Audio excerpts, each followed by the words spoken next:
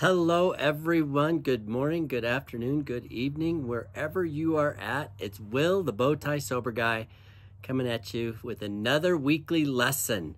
And if you've been following me, you know that I'm on a series, and on this series is 4 weeks, and then I'll rotate through those 4 weeks. Last week, we were on week 2, and we were talking about health and wellness and our physical well-being. And now this week, we're going to actually be talking about some life strategies. I'm excited to share that with you. And I picked something that I think is you're going to find really interesting. And it's about decision making. And decision making is what we're going to talk about and how we make decisions. So I'll be sharing some different things with you this week as we talk about that as kind of our life strategies for the week. So really excited about that. And with that, we're going to dive in. Again, it's Will, the Bowtie Sober Guy. And I'm excited. But first, I want to tell you guys, I'm actually in Colorado. I'm sitting outside at a friend's house, and I'm literally looking at the mountains. I'm staring west, and the mountains are out there, and it's absolutely beautiful. As some of you know, I relocated late last year to the Phoenix area, so I came back to visit my family back here this last week. And so I'm coming at you from here, and really excited about that. It's absolutely beautiful. But let's dive in to decision making. You know, decision-making is one of those interesting things, and I have always thought of myself as a good decision maker. Interesting thing about making decisions is I've always been very quick to make decisions. And sometimes that's been good, sometimes that hasn't been good. And so what I've learned through my own lessons in life and all of that thing is that I have to slow down a little bit when it comes to making decisions. I still am pretty fast decision maker. I try to take in all the information in a very quick manner and try to make that decision. One thing that I've learned, as many of you know, I'm in recovery, and one of the things I've learned in recovery is that I have to be careful about those initial rash decisions. I think there's a big difference there between making a decision that is based on data and information compared to a rash decision that's really made on emotion and feelings and all of that. So we're going to talk about that this week. So I'm going to give you guys a tool that I'm really excited about sharing with you that I came across a number of years ago, but I think that it's really important when we look at our decisions and we look at our long-term goals and what we're trying to accomplish in life. And some of you may have heard it before, and we're going to go through it this week, and it's called the Eisenhower Decision Matrix. Again, it's the Eisenhower Decision Matrix. And it's a very simple matrix, and it's got 4 squares. And I'll make sure that I have a PDF or something like that available for you guys to download and kind of look at, because I think it's really important when it comes to making our decisions on a daily basis that actually will get us to our long-term goals. And that's what the Eisenhower Decision Matrix is all about. And what we're going to do is it's really going to help us become more effective, and not necessarily just more productive, but really more effective, not just more productive. And I think there's an important distinction there.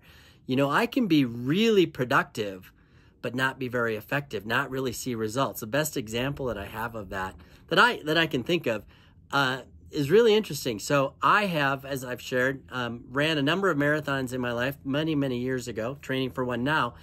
But what I did a number of years ago, I ran 2 complete marathons, 26.2 miles, ran 2 of them on a treadmill.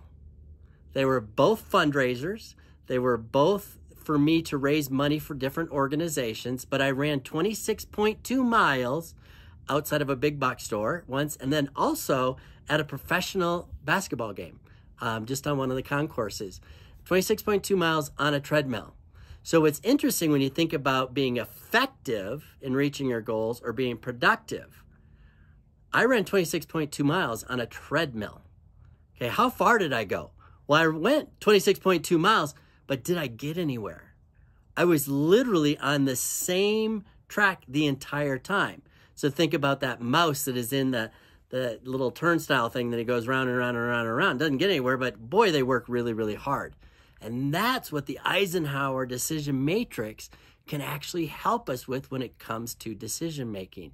And so instead of just taking action and being busy, we're actually going to be effective. And I think there's a big, big difference there. Again, I ran 26.2 miles, but I didn't get anywhere. right? Yeah, I finished and I did that and I count that as a marathon, but I didn't get anywhere when it came to actually going out and getting anywhere further down the road or anything like that, because I was in one place. Very interesting when you think about that. So the matrix is really, really simple. And again, I'll have a link for you guys available in the comments or the description for you to download. It breaks it down into two different categories, and they're urgency, and importance. Okay, so there's urgency and importance. And again, it's a very simple matrix. You've got 4 squares. Okay, so I want you to visualize this as you're listening to this or watching it. And there's four distinct places that we're going to look at. We're going to look at the very top, and it's going to be urgent and non-urgent. Okay, so there's 2 different ways that we have to look at our decisions. What is urgent and what is not urgent? And then from an importance standpoint, on the left-hand side of the column, or the matrix, is going to be important and, of course, not important. And so you've got these 4 squares that all fit into those 2 different columns and 2 different rows. You've got your urgent and important. Okay, so that's square 1, urgent and important. Square 2 is not urgent, but is important. We're going to talk more about each of these here in a minute. And then you've got square 3, which is not important, but is urgent, something that has to get done. And then, of course, the last box in the quadrant is going to be not important and certainly not urgent. Again, I encourage you, think about these things when it comes to your decision. We're going to look at each square individually here, and I'm going to share some information. So, urgent and important tasks, that top left box, okay, in the matrix, the top left one is urgent and important. Those things that we have to get done, we have to get them done now for us to be able to reach the goals that we want to reach, okay? Those need to be completed immediately. Then the box right next to that in the matrix is going to be the important. They're important to reach our goals, but they're not necessarily urgent, okay? Those are things, think about this, that we need to schedule. We need to put them on our calendar. We need to find time for them because, again, they're important, but not necessarily urgent where we have to take care of them right now. And one thing I forgot to say on the urgent and important is kind of the do it box of the quadrant, right? These are the things that we have to get done right now because they're urgent and important. The second box in the upper right-hand corner is going to be not urgent, but certainly important. And they're important for us to be able to reach our goals. Then we've got our third box in the bottom left. Again, these are going to be urgent tasks, but they're not as important. We're going to look at each one of these individually also real quick here in a second. And so those, what we want to do is we want to delegate those. Again, they're not important. We don't have to necessarily be a part of that, but they certainly are urgent and they're going to require some attention, but not necessarily by you. And those are the things that we're going to delegate. And then the fourth box, and this is one of the hardest ones for me. It truly is one of the hardest things for me to do. It's the not important and certainly not urgent. And unfortunately, there's a lot of things that I can get trapped in that fall into that quadrant, and I think I'm productive by falling into that, but they're not urgent, they're not important, they don't help me to reach those goals that I want to reach. So you're now asking, well, Will, wait a minute. What goes in those quadrants? Like, I get that it's a do it, it's a schedule it, it's a delegate it, and then finally it's a delete it. Like, just take it out of your life, take it out of your daily routine. I get that, but give me some examples of all of those, and I'm glad that you asked, because that's what we're gonna go through here. So, again, quadrant number 1, upper left-hand corner, is the quadrant of do it. So those are the things that are urgent and important. So what are those things that fall into that? Well, they're things with clear deadlines and consequences for not taking immediate action.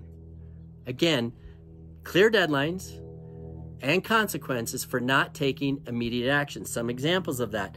Maybe you have a project that's due. Maybe you have a project that's due for work or in your profession or anything like that. Those are things that you need to get done. Maybe it's submitting an article. Maybe you're submitting an RFP. In my case, I might be trying to get a speaking engagement, and I have to submit my information to the organization that's looking to hire speakers. Responding to some emails. Not all emails definitely fall into this quadrant at all, but there are some that do. And the way I look at that, if it's typically anything to do that's client related, it may fall in, not all, but it may fall into that category. And it may not, because it might not be urgent. It might be important, but it might not be urgent. And so that is one. So responding to some emails is absolutely going to be critical to your business. Usually anything with sales or marketing or client support or anything like that, a lot of those will fall into there. How about personally, if you get that call from the school and your child is sick? Well, absolutely. Those definitely will fall into that category. Again, those are the, I have to do it and I have to do it now, because there's clear consequences, clear deadlines, and something that is important for me to be able to fulfill what I am choosing to fulfill in my life, whether that's professionally or personally. So that is our first quadrant, quadrant number 1 in the upper left-hand corner of the do it. Those are the urgent and important. So now let's look at the quadrant number 2, which is our not urgent, but certainly important quadrant, okay? These are the things that I had mentioned where you're going to schedule it. You're actually going to put it on your calendar and you're going to put time aside for that specific event. So those are activities that may not have a set deadline, but they do bring you closer to your goal. So they're going to be things that you have to do, but you don't have a specific deadline tied to it, but you know that's going to move you towards your goal. I had one of those things on my calendar today that I actually scheduled. I launched my podcast today, so I had that scheduled. And I was able to get it done and put it in there, but I put it on my calendar. I knew that it was going to get done. I knew that it was important. It wasn't urgent, but I had it scheduled. And I had worked up to this day as far as getting it on there. Professional development. Maybe it's you're going to a workshop. You're going to a seminar. Maybe you're watching one of my videos that you know is going to help you. But you actually have scheduled that, so you're giving yourself time for that. Networking is another area that you can put on your calendar. You know that it's not urgent, but it's certainly important to help you in your business, in your profession, and in your life. And then one of the things on a personal level that you can look at when it comes to that is exercise. And that's something that I wish I was better at. I'm getting there. I used to be really, really good at it, but I'm trying to get better at it. And again, training for this marathon is one of those things that I am making sure that I get the training in that I need to, but it isn't quite where I would like it to be. So I need to do a better job of actually scheduling that, because it is super important to me and there is some urgency to it, but I need to do a better job of putting it on my calendar. So maybe exercise is one of those things for you. So now we're going to look at quadrant number 3. Quadrant number 3, we're going to delegate it, is what I said. And this one can get tough too. So these are going to be the urgent tasks, but they certainly don't have that same level of importance. Again, they're urgent, but not as important as other things. They're things that need to be done, but they may not require that specific skill that you have. And a lot of busy work really falls into this, that busy work that we just kind of get tied into. It's something that I can get caught up in. Maybe it's creating a new flyer or doing something for my business like that it's really more busy. It's important. It's not super important, but it is fairly urgent because maybe I have an event coming up or anything like that.